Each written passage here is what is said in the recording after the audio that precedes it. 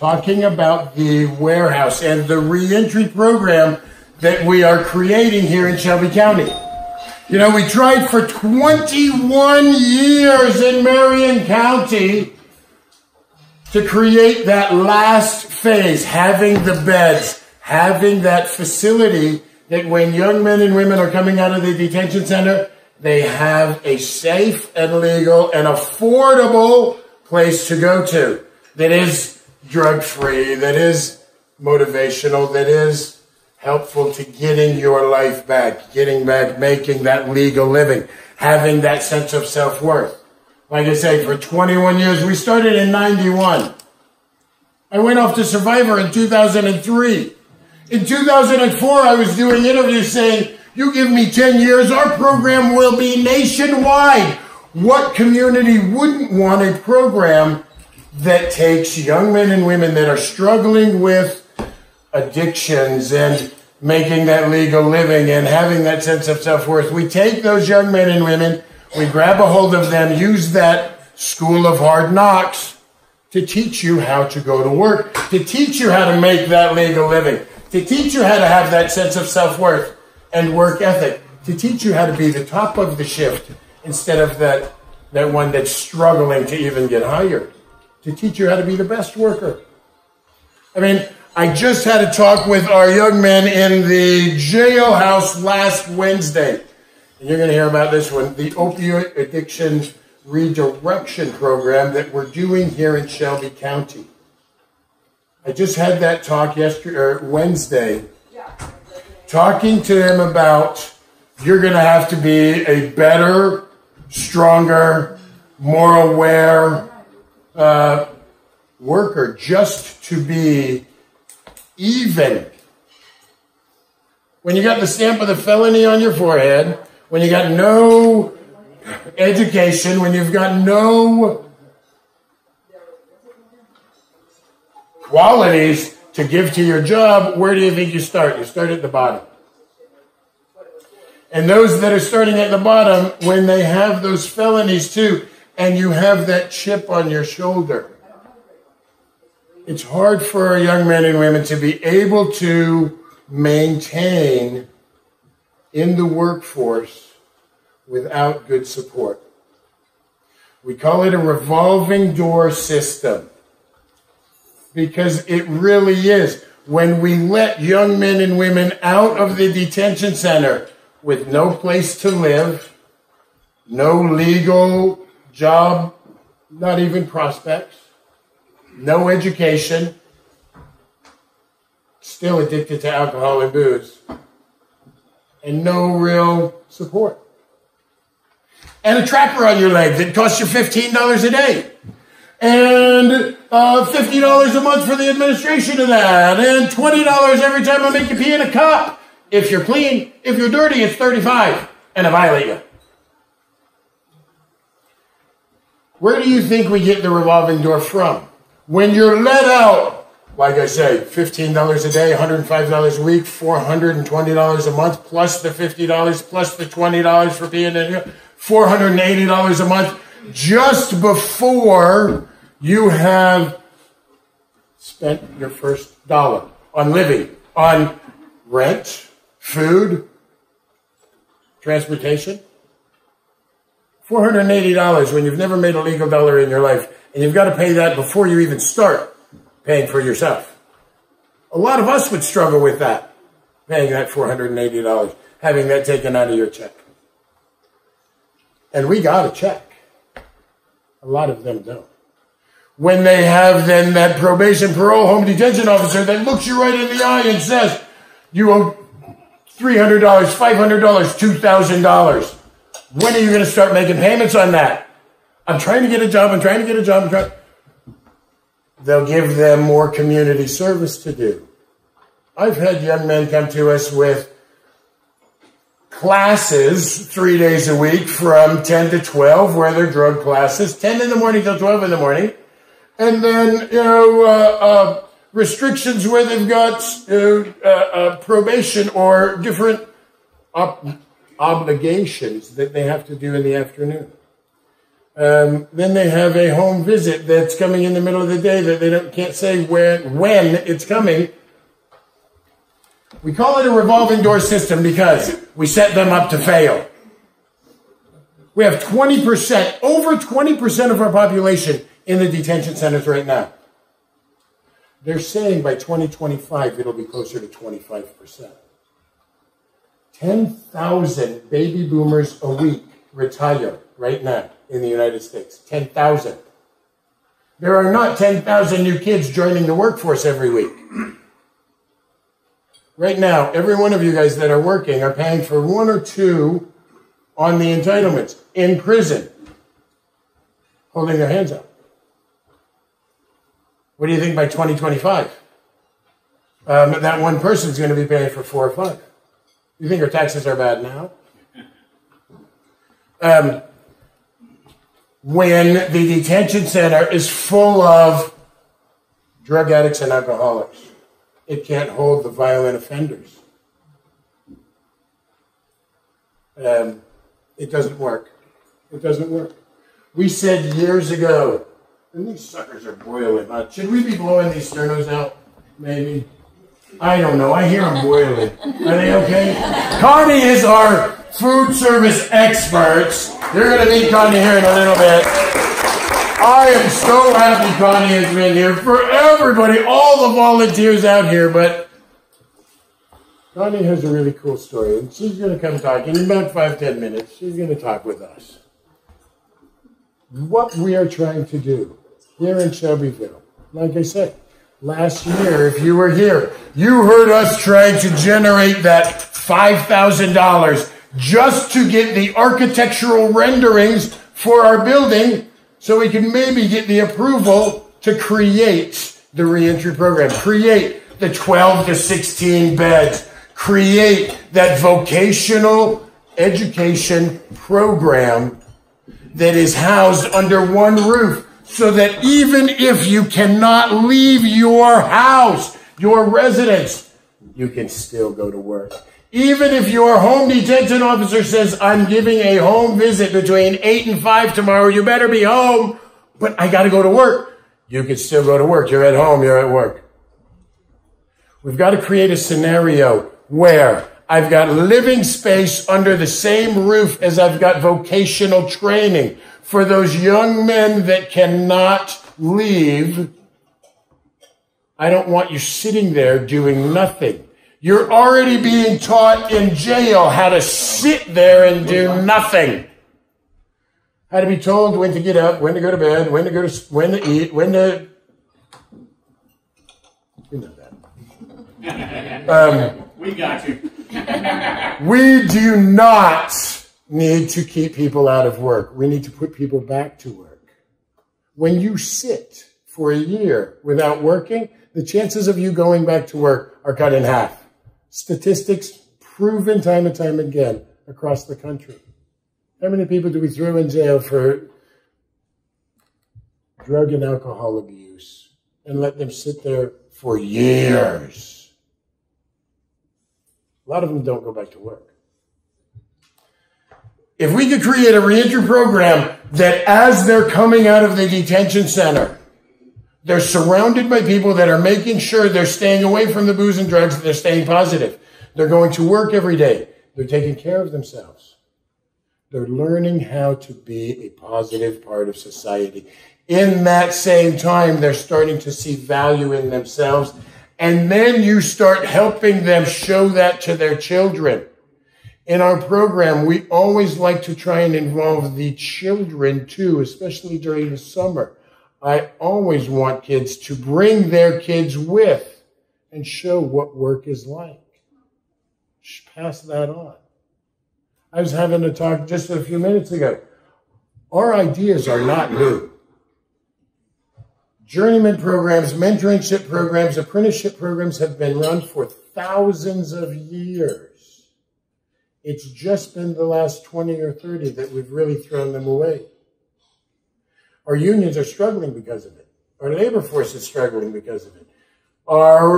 Ourselves, if you've ever tried here recently to hire a plumber or an electrician, my gosh, hiring an HVAC, hiring somebody. One of the reasons is we've stopped teaching it to our children. One of the reasons why we have such success. We teach our young men and women how to make a legal living. We use that school of hard knocks.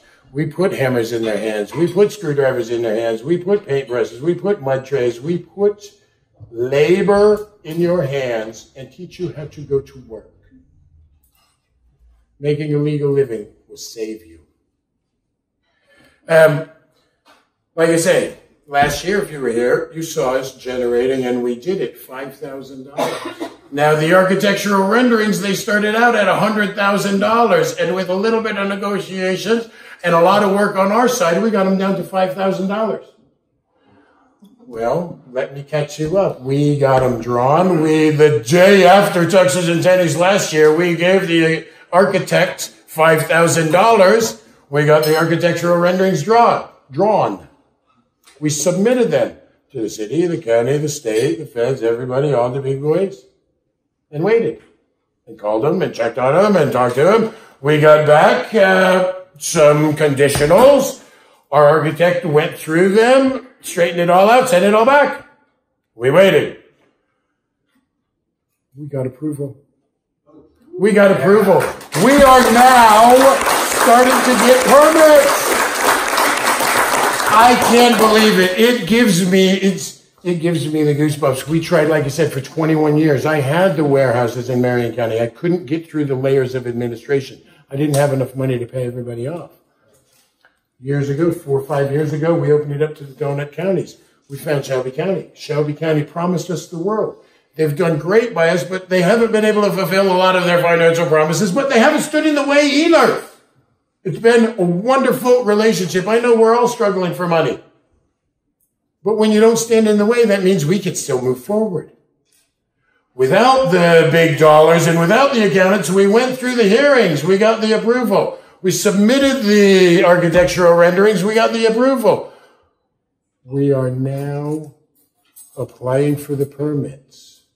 The young men and women and I in our program are now starting in the warehouse, starting to get it cleaned up. We just brought in 2 stand-up showers that are in the box. Like I said, we're waiting for the permits. We're chomping at the bit to get started on these darn things. We're there. I hope to be saying next year, these are the 16 young men, 12 young men, 5 young men that are living here. I can't do that yet. They're still not here. Not yet.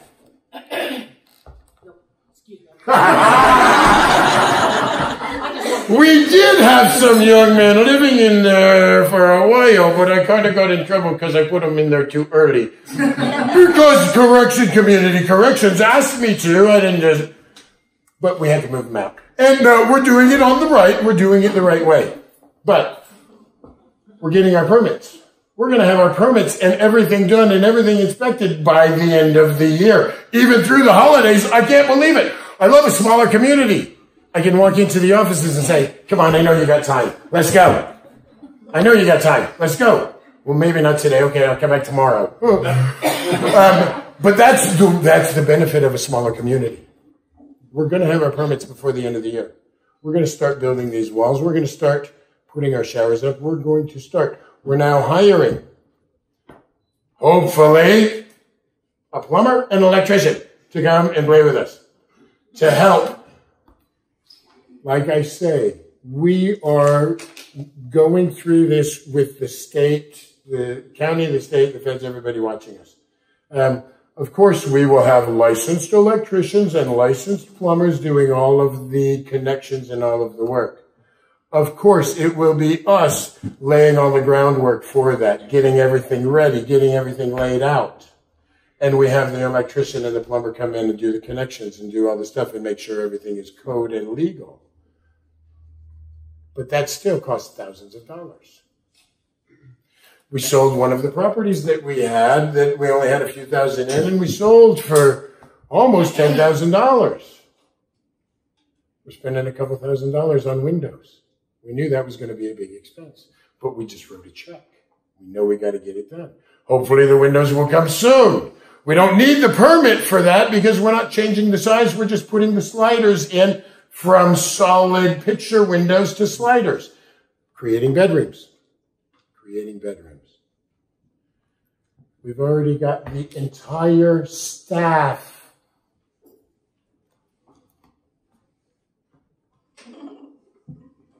Hold your hand up, Bob. Bob is going to do the program. Where's Jeff? I think he's washing dishes. Oh, Jeff's washing dishes. Bob, Jeff, and Brandy. Where's Brandy? Brandy are the three main staff that are going to be running our mentoring program. We're going to have live-in staff.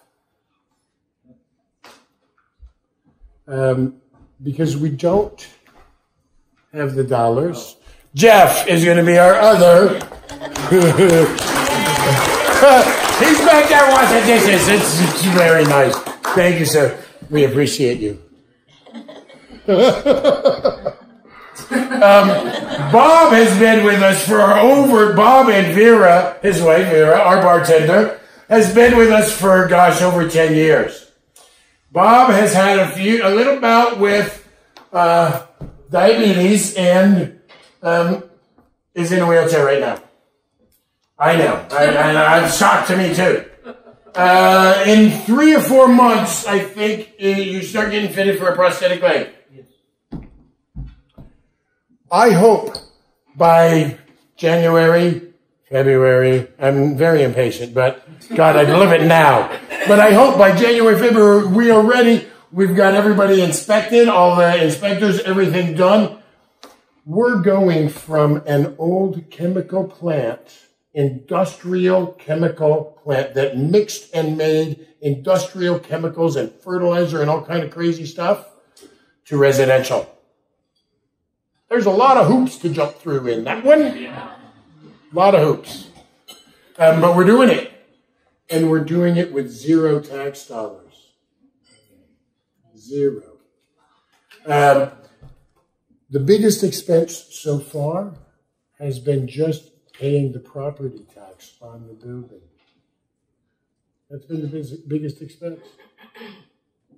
You know, I'm watching Indianapolis create a 20-bed facility that they spent over $500,000 of tax dollars on. There's not the first person in it yet. Like I say, we are creating, and I've said it for 20 years, what I want to do is create the template that every city USA could use. Every city has an overcrowded detention center.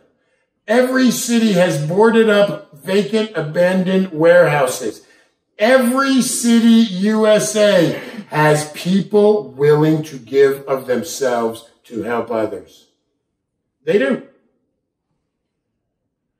Doesn't take big dollars. It takes commitment of the community.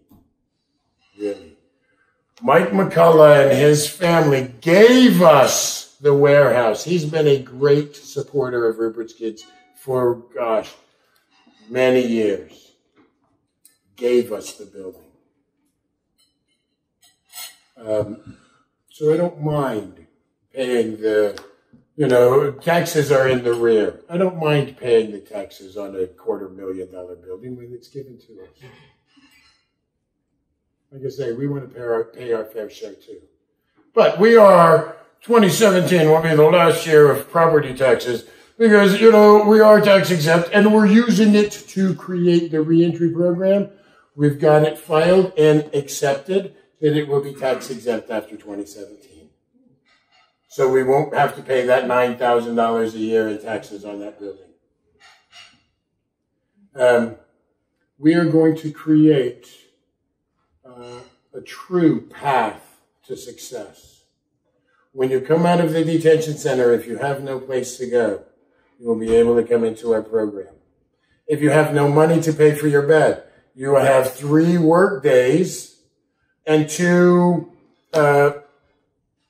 application days that you will work with us with a couple days off on the weekend, to have hopefully time with your family and friends.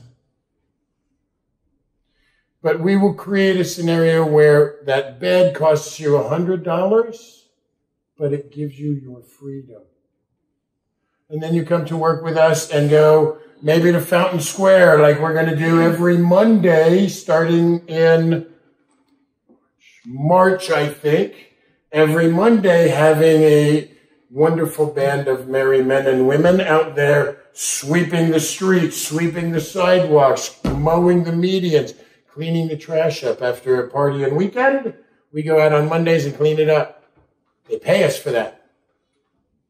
Our young men and women will go out and earn money on their own to pay for their bed.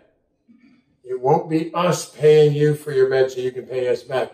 We are creating a scenario that is self-sufficient. It will take no government dollars to run. It will save government dollars. The product of the program is the lives changed. A byproduct of it is dollars saved, and not just a few. You know, they estimated at $60,000 to $80,000 a year to lock someone up in Marion County Detention Center. It's about $40,000 to $45,000 here. But what does that get you? That gets you the ability to do it again next year. Because you're not teaching them to do anything positive. You're not giving them the ability to take care of themselves. We need to be able to teach our young men and women how to walk away from the booze and the drugs, walk away from the bad influence, and step up and be productive members of society. You don't have to be an angel, just don't be a horse's butt.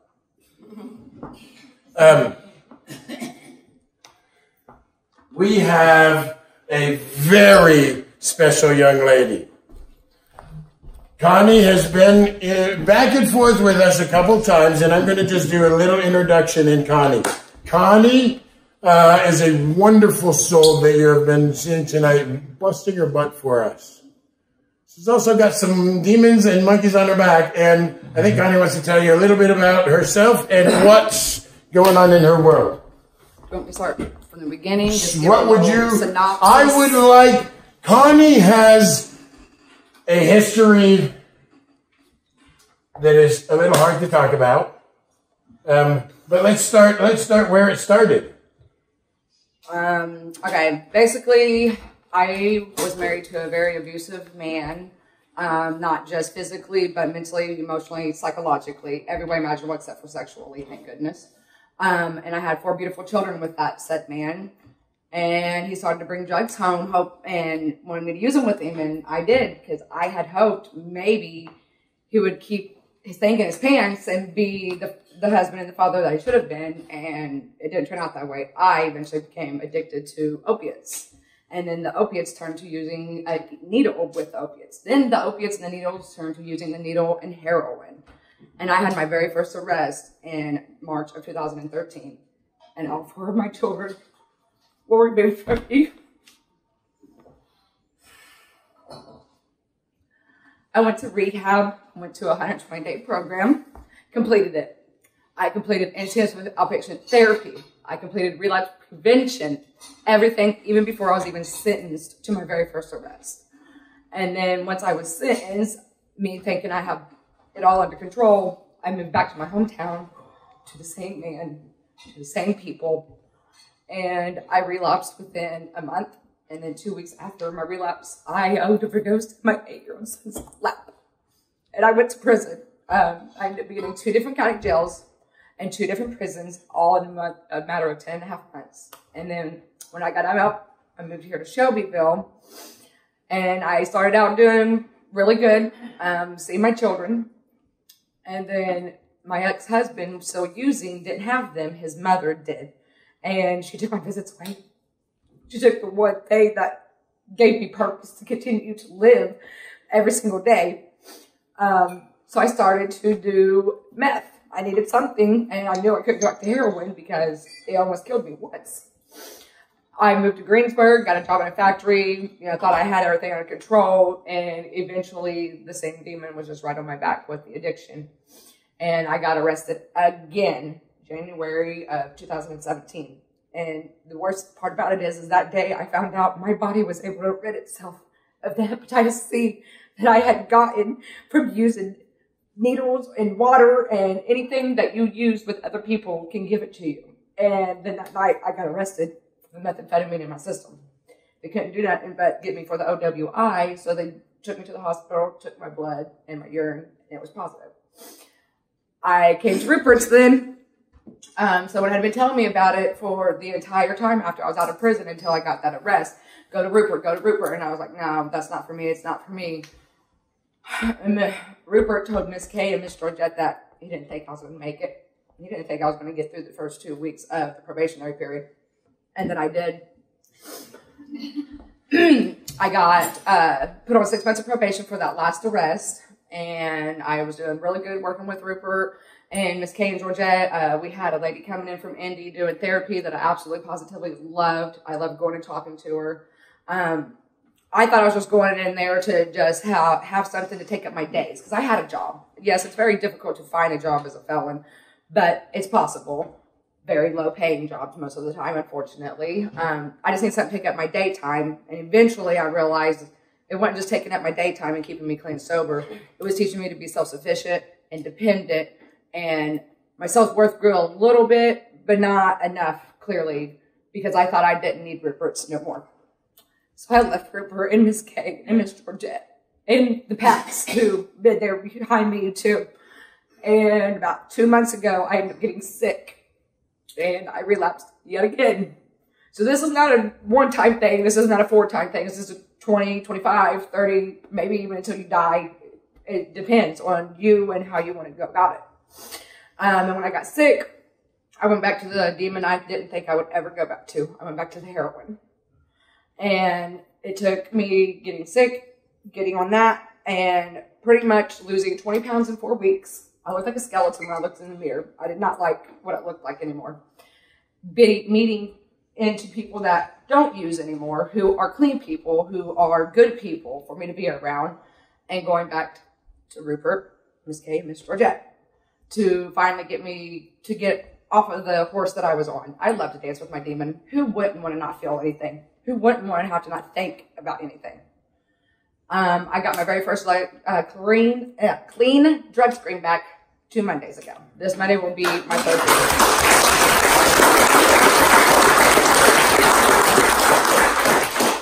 Unfortunately, I was a nurse when I started to do drugs.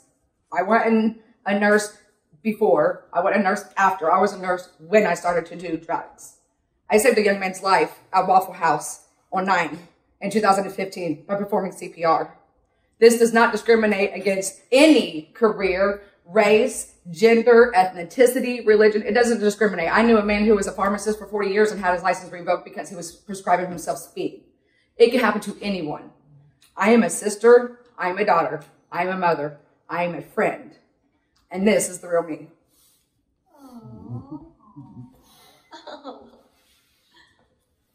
I will carry the marks of my use on my body for the rest of my life. And I will carry my demon, who always sits on my shoulder, for the rest of my life. That's all I have to say.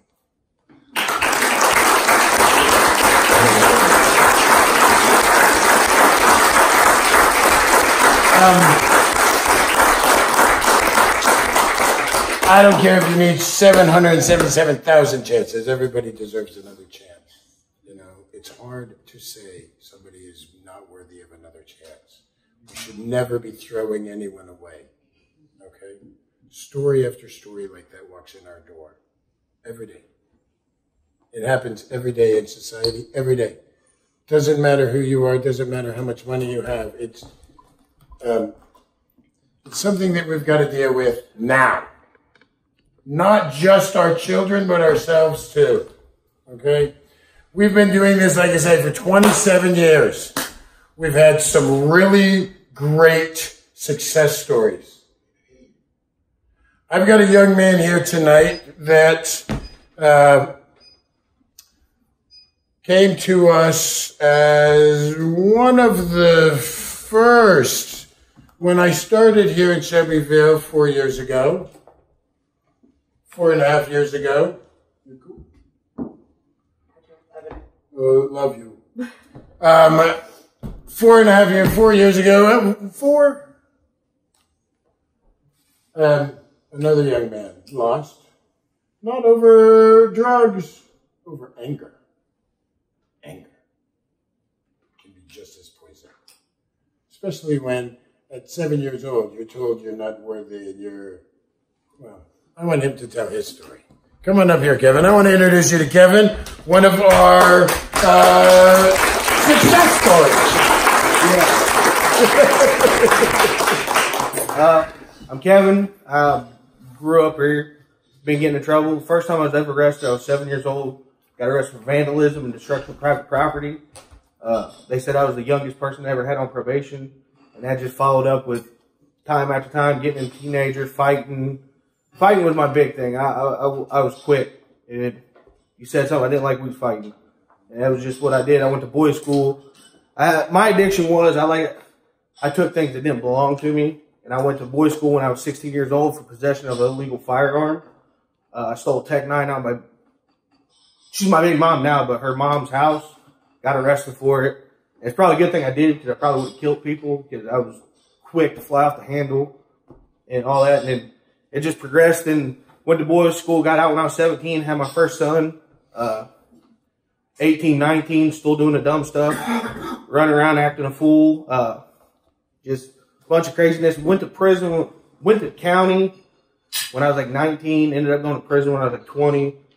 I spent my 16th birthday in jail, my 19th, my 20th, my 22nd, my 23rd, and I met Rupert. My brother was the first person Rupert ever hired, and that's how I ran into Rupert. My brother didn't make it. I've been with Rupert ever since, but just a whole bunch of stuff, the system, never being able to get anywhere, feeling like the system's beating you down.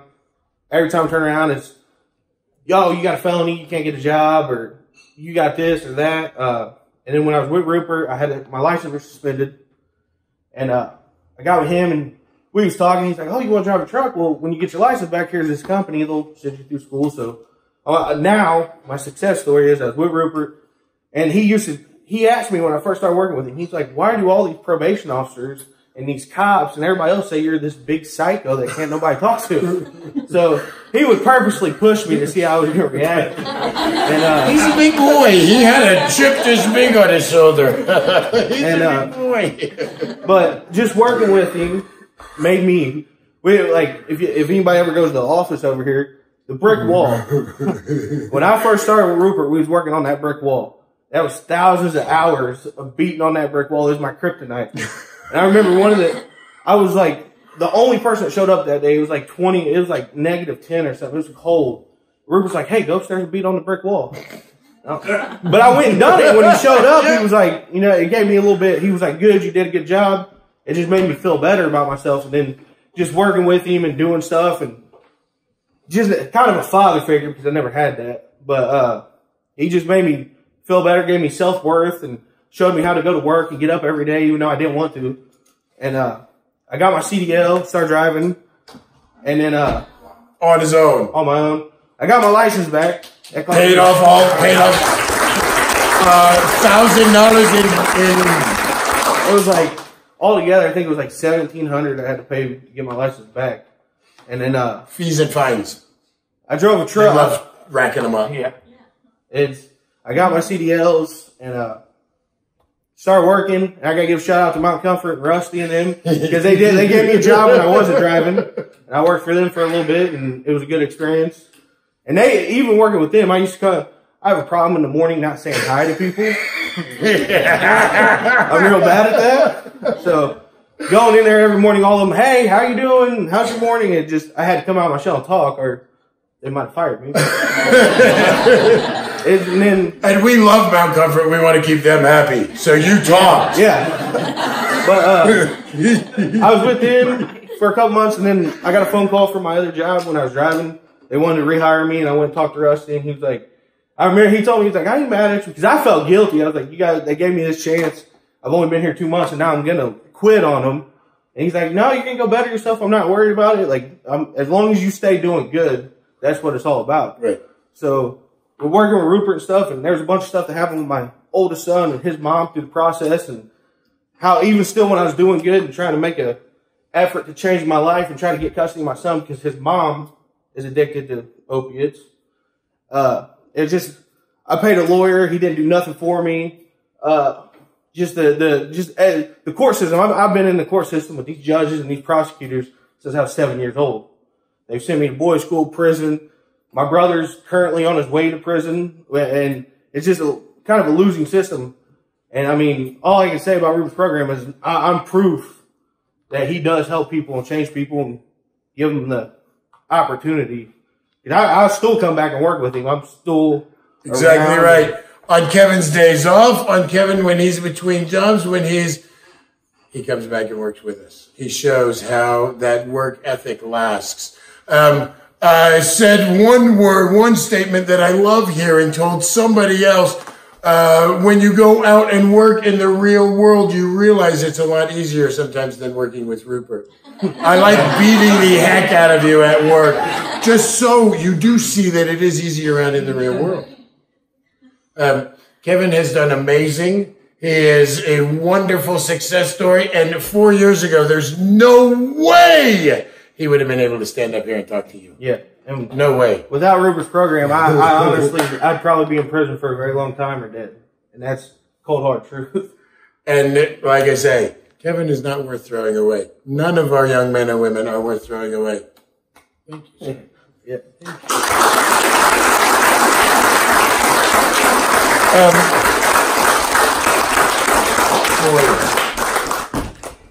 That is why I have done for 27 years our mentoring program. Child after child, like child. These guys are in their 20s. But I still, they're kids to us. They're kids. I do miss working in the inner city, Indianapolis. And I'm talking more about opening up some of the things that we're trying to do here and highlighting the programs. I touched on it a little bit, but here in Shelbyville and Shelby County, they're creating a 90-day intensive inpatient and then 90-day intensive outpatient for the opioid addicts. Instead of throwing someone away for years, they're going to put them into and we're already doing it. I'm going into the jail every week doing vocational training. Put them into intensive therapy. I can't believe the bigger cities aren't doing it, but, I like that, like I say, sometimes the smaller administration, you can get things done a little easier. The first young man of this 90-day program, I just saw out on the street. He was supposed to be out on the 19th. Something has happened. I don't know, but I talked to him. He's going to be in our office Monday morning, starting to work. I hope that we can show the entire country an alternative to trying to beat people into submission. We can't beat an opioid addict into submission. You're not going to beat the drugs out of him, but you can empower the drugs out of him. You can. We do this with no city, state, federal funding. No government dollars. We do this with the help from all of you guys. Last year, we generated that $5,000 to get the architectural renderings.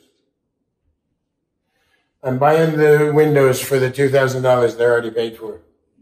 We've got to put a couple steel, fire-rated, big, fancy pants metal doors. Where there's 32-inch doors, we've got to put 36-inch doors. Just the doors are like $800 a piece. We're putting 3 new showers in 3 existing bathrooms. I've already bought 2 of the 3, and we have the handicapped big shower deck already paid for. We've already got all the lumber and everything. The only thing on the plumbing we need, I have to have that plumber with a license. That's a few $1,000s. we have to have an electrician. I need 5, 6 microwave and hot plates on the countertop that we're creating in the kitchen. If there's 12 to 16 young men cooking, you know, they're probably going to be cooking with microwaves. And one of Brandy's jobs is going to be making sure that we keep the freezer stocked with microwave frozen dinners. Frozen breakfast, lunch, and supper dinner. We might not be the healthiest of eating, but, you know, as we get going, maybe some of you guys can come out and help us be a little more healthy eating. You know, I can always use volunteers and assistants, always. I mentioned Vera and Bob because Bob's going to be in our mentoring program. I also want to mention Tina and Carolyn, who have been with us for, gosh, 10 years. Long time. There's opportunities out there for you guys. Just like Dave and I have had a relationship for, gosh, 6, 8 years? I can't remember. Longer? 15? I don't know if it was that long. 14 years? My wife back here, I know. One of the reasons why we've been able to last 27 years, you can't kill the idea. The Indiana Department of Revenue cleared every one of my bank accounts in 2006 when we had 35 young men in our program. Illegally cleared all of my bank accounts, accusing me of owing $226,000 in sales tax. Gave half of what they took back to me 6 months later. My lawyers took that. Tried to bankrupt us. We didn't go anywhere. The crash of 2008, we were struggling in 2007, trying to get it back. I remember 2008, donations kind of started falling off. And I said, oh, don't worry. The end of the year, we always make thousands of dollars, sometimes tens of thousands of dollars at the end of the year from companies donating to us. 2008 was the first year we didn't get end of year corporate donations. We haven't gotten them since.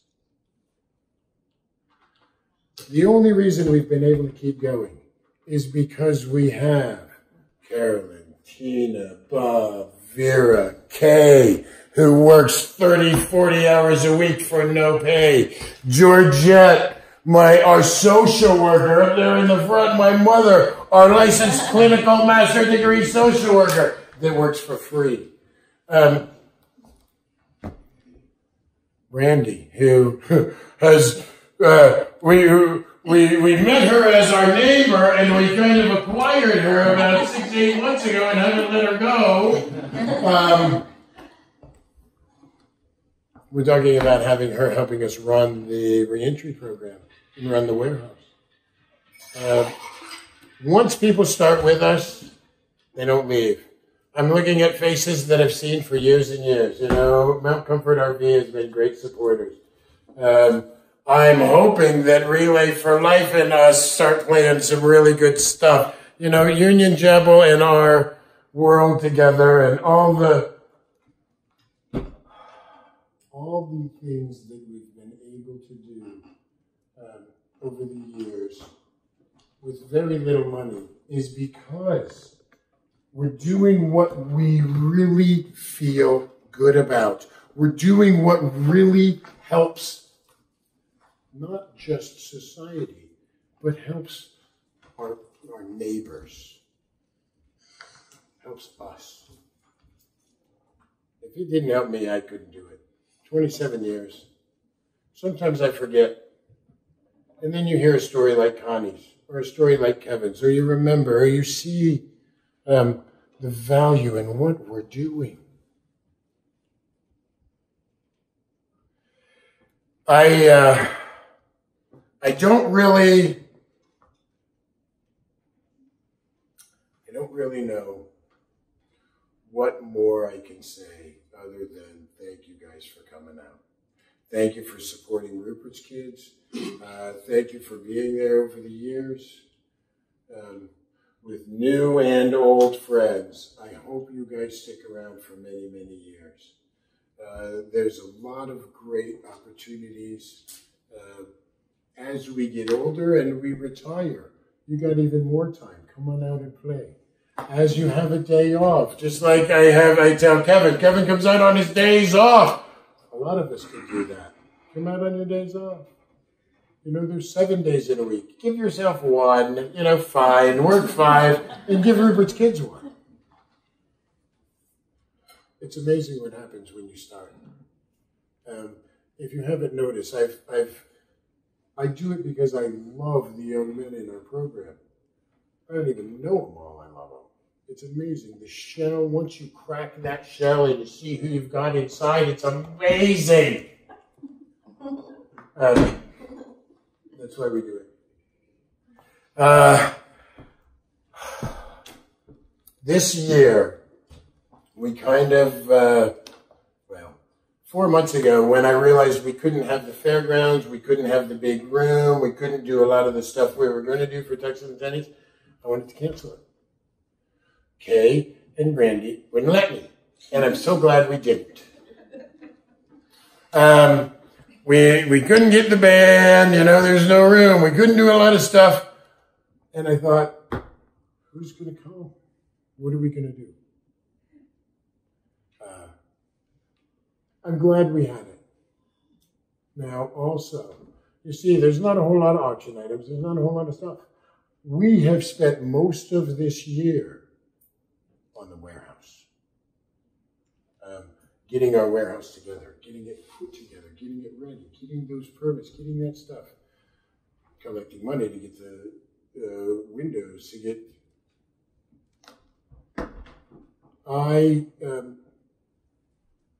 I want to ask, like I said, there is still a couple big doors we've got to buy. There's still the plumber and the electrician. We're looking at about, you know, $10,000 to $15,000 before we can move people in. We're not going to spend a lot of time because I don't want a big checkout. I want this to be a gentle and fun evening, and we're not, for any of you guys that have been at a fundraiser where there's a big checkout, no.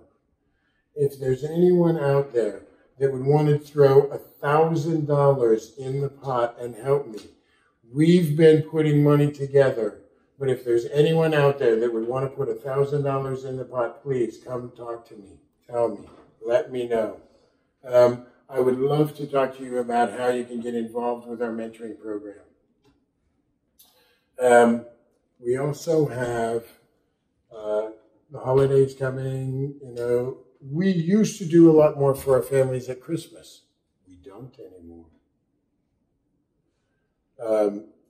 What I tell people, what I tell even some of our families that have graduated and that are out, bless you, out in the community. Those days, we save our money to try and create the reentry program.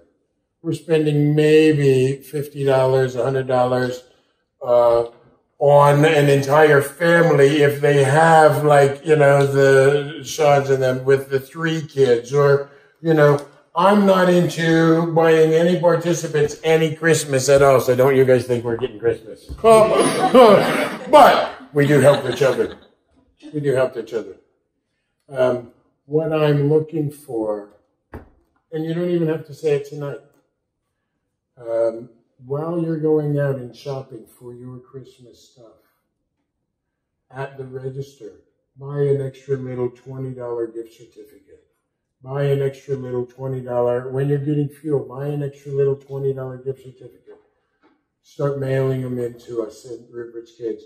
One of the things we do, we will go out with the families and help have a very minimal, but make sure every kid gets a toy.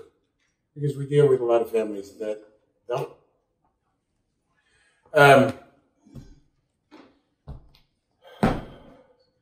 One of the things that we also want to talk about,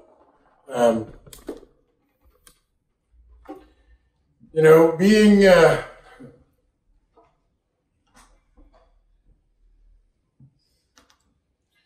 I get a little emotional when I start thinking about some of the struggles that our kids are going through. I need to stop right there for now.